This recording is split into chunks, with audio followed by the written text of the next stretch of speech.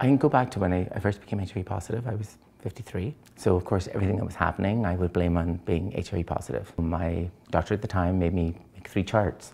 One was predisposed, what I already had as illnesses. One was what would happen as I age, and one was what happens with HIV. And that actually helped me sort of not blame the HIV on everything, that things were happening to my body that were just going to happen.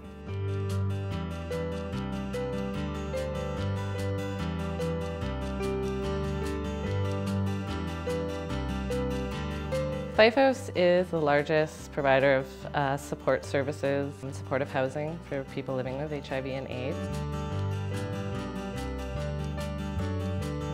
My student placement at Fife was what we call a role emerging placement, meaning there's not a OT at the organisation already. I had to pave my own path to succeed in it.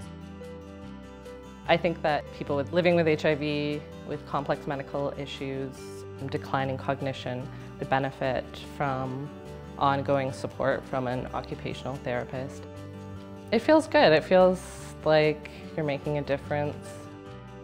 I mean, I'm getting old. It's part of it as well. And there's a lot of things that are happening that are going with the aging process. And being HIV positive, I'm aging even more. So just I had to go along with that. An occupational therapist helps individuals who have an interference in doing the things they want or need to do. So often what I'm able to provide is usually a home safety assessment. Other things have been cognitive strategies, so cognitive testing, maybe to see any impairments they might be having, if they're having issues with their memory, their attention, their executive functioning. So often with a home safety assessment is I'll observe the individual just getting around their environment, getting around their home, and what modifications I can make. So can they be grab bars, transfer benches, of really tailoring the environment to the individual.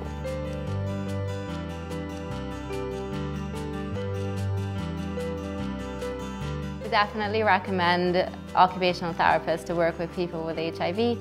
Occupational therapists are trained as generalists, and we can work on these physical, mental, and social issues people may be having. And the fact that I can work on all those things with one client is very rewarding. I see rehab and occupational therapy playing such a huge role in helping these people get from this acute illness back home and back into their communities doing what they want and need to do.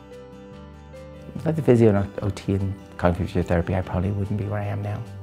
I wouldn't be able to deal with some of the stuff I can deal with.